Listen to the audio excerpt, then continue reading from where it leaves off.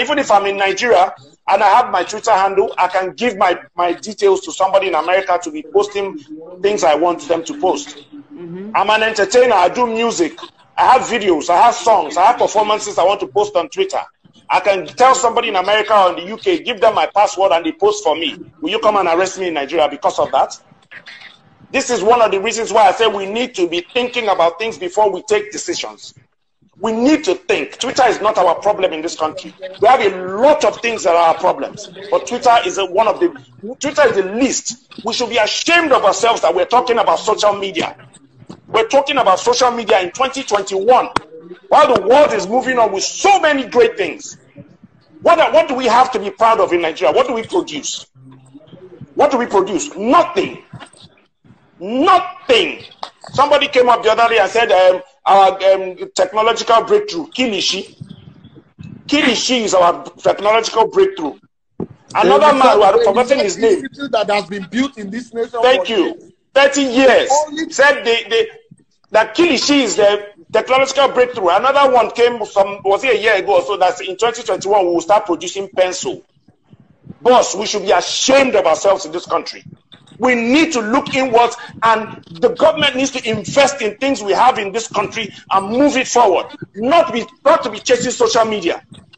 If we do great things, we have wonderful human beings. A lot of Nigerians are excelling more outside Nigeria than inside Nigeria. Why? The ones in Nigeria are dying. All the talents, creativity in Nigeria is dying.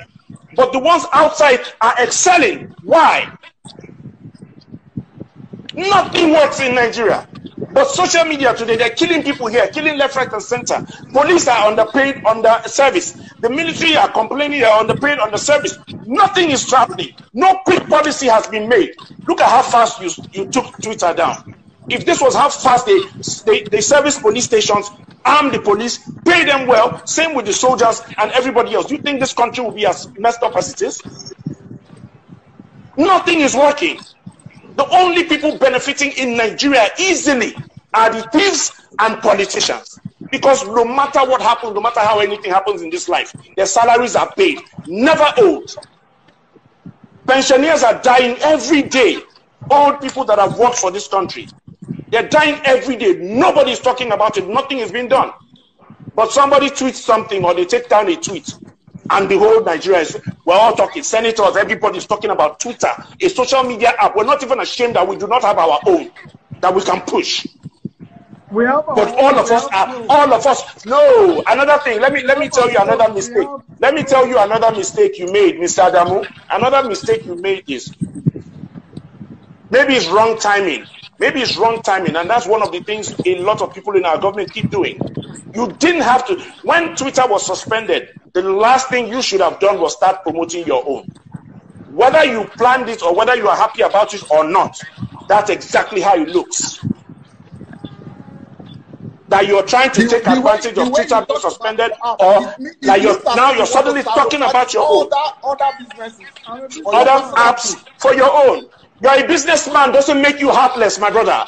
You're a businessman doesn't make you. No. You just said you're a businessman. You're getting it wrong again. I get you, Mr. Adamu.